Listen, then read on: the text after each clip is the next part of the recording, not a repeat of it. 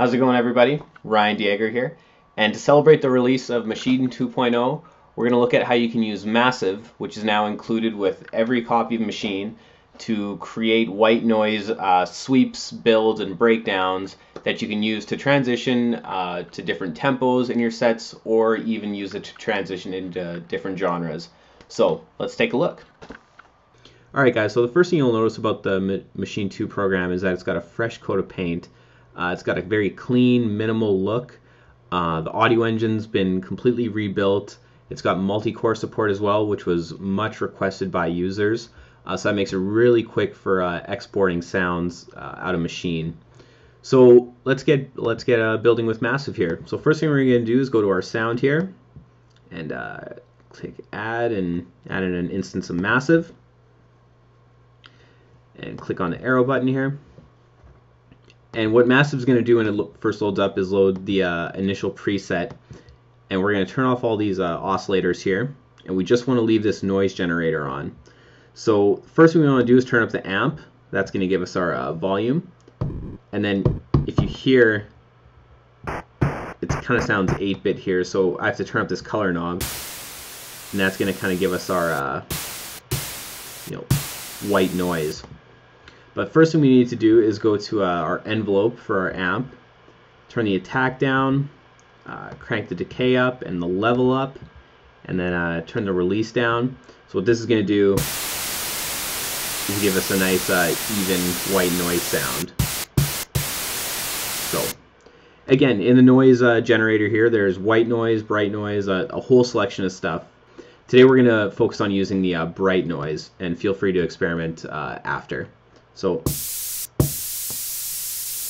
it sounds good, but it's not really doing anything. So we need to make some changes to that. So what we're going to do is add in a 2-bar pattern,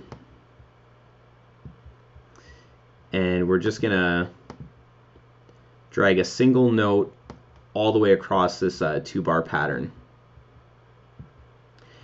And now it doesn't matter what note or value it is, the noise generator is going to play the same sound no matter what key or pad you hit. It's always going to sound like that. So let's start to make this interesting by adding some modulation to it. So first thing we probably want to do is turn up the sound a little bit, the master a little bit here. And then we want to add some movement to it, so we want to give it that sweeping effect.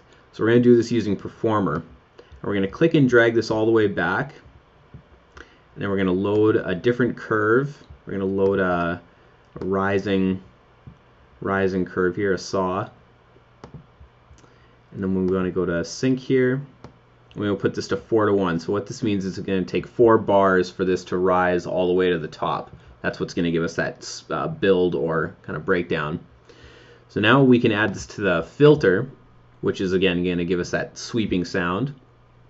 And we'll load in the low pass, and make sure you turn up these mixer faders here, so they're all going to this first filter. I'm going to turn up the resonance, give it a bit of crispness, and then put the cut up all the way up so it's open, so it's not doing anything. And we want to give it that sweeping effect, which is what the Performer is going to do. So we're going to click on our modulation value here and drag it down. And what that's going to do is so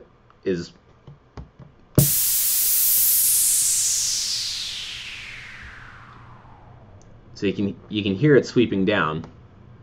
So now if we play this 2-bar pattern here,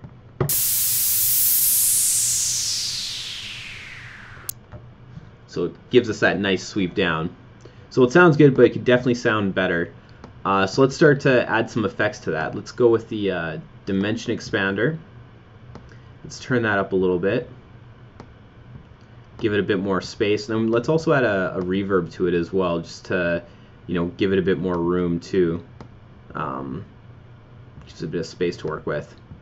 And we can modulate these effects too to increase as the pattern plays. So let's just add this same Performer, make it just make everything kind of consistent. Drag it to the dimension expander, click that up. And again, what that's going to do is either build it up or break it down. So if we play this,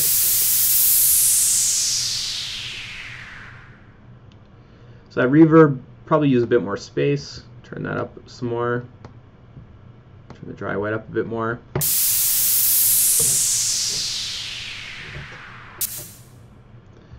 And even a little bit more.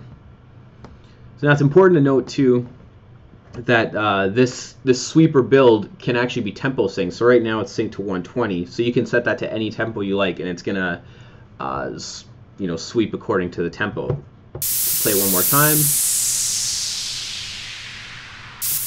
We can also turn this into a build-up too by taking a cutoff, turning it to about there, and then taking our modulation and turning it the opposite direction. So we play that.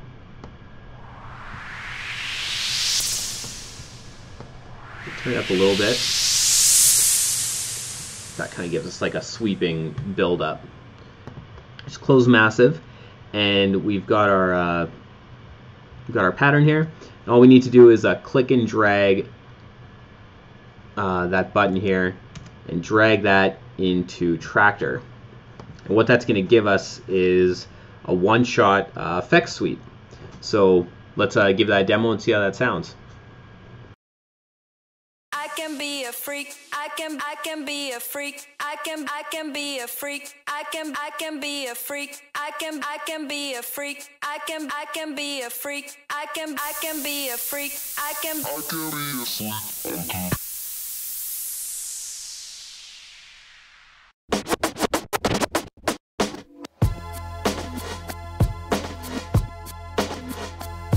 Yeah, this one right here goes out to all the babies, mamas.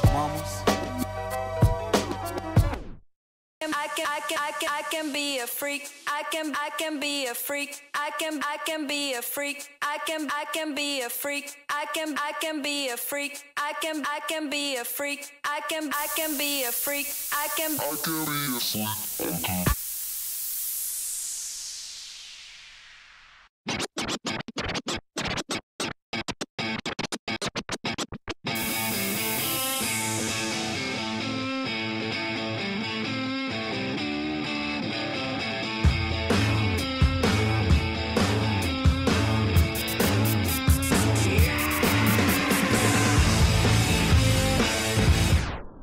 Alright guys, so I hope you enjoyed this Maschine/Massive tutorial and how it can help you transition between different genres and tempos using white noise inside of Tractor.